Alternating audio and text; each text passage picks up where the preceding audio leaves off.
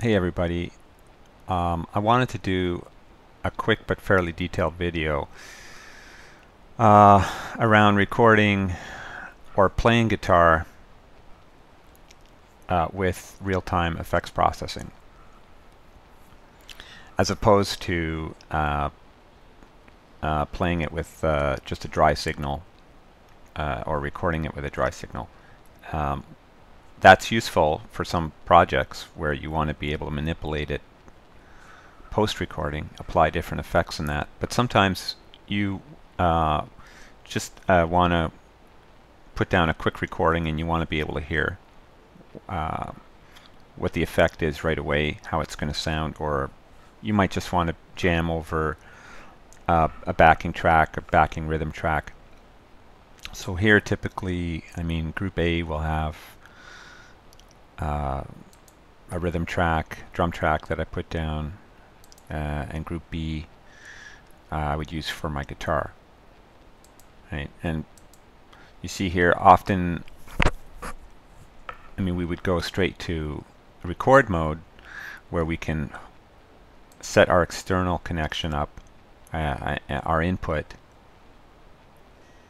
and then check our meter level. Right, with monitoring on,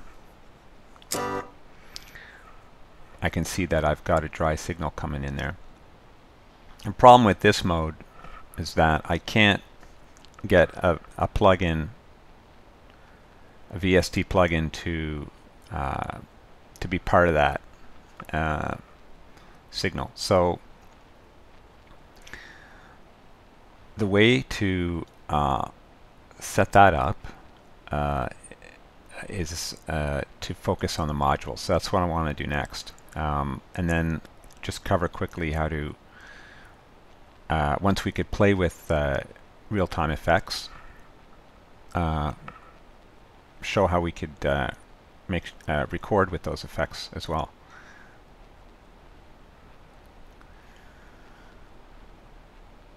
So if we look at the modules, and just before we do that, I'm going to make sure that I turn the monitoring off of this external channel in record mode, just so I know that I've got the new connection working. So I can see that I can't hear my guitar now. So module 1, it's always reserved for sampler and input. We want to select input. So we're setting up a new input, basically our source. For me it's external in 1. And now I can hear the connection is working. And it's still dry. The sound slot 1 is changed its name to input. In module 2, I'll select my plugin, guitar rig. So I have that loaded, and I'll open it up and select setting. And we see that I have those levels are working. So now that's it basically. I've got my guitar signal feeding in the machine with guitar rig going.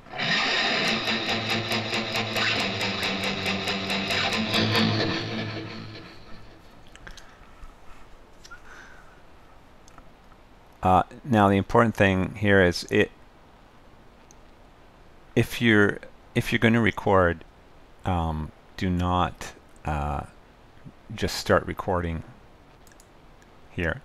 You'll reset sound slot 1, and you'll have to start all over if you record into a different sound slot.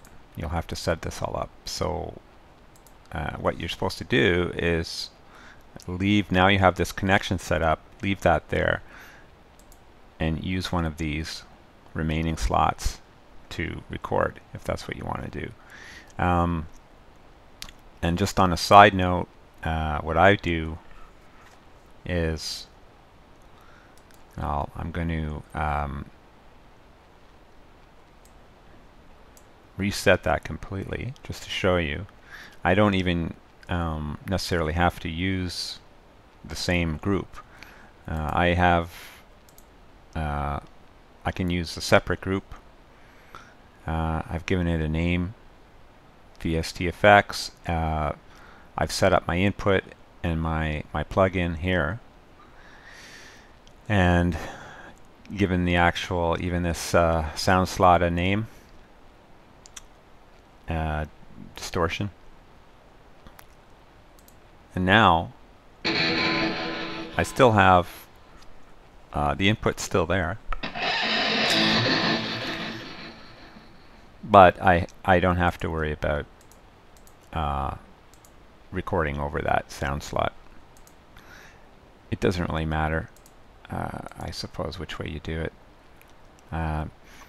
You just have lots of options this way. You can have them all, a number of different setups done, and then you can switch back and forth between them a little quicker, perhaps. So finally, to get to recording, it's fairly simple now. You can either record direct, and that's what's happening here. It's still a dry signal, and that's what I would be recording into the sound slot. But if I want to record with the effects, I would switch it to internal, find my sound input channel that I created, and that's it. You can see the levels are a lot higher. So if I record that,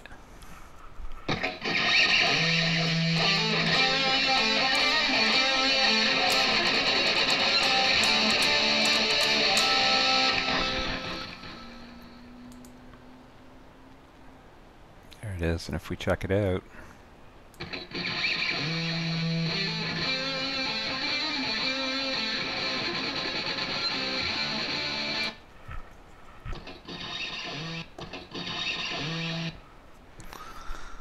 and that's it. So again, it was very confusing for me for some reason, because I think there's a couple places where you can end up kind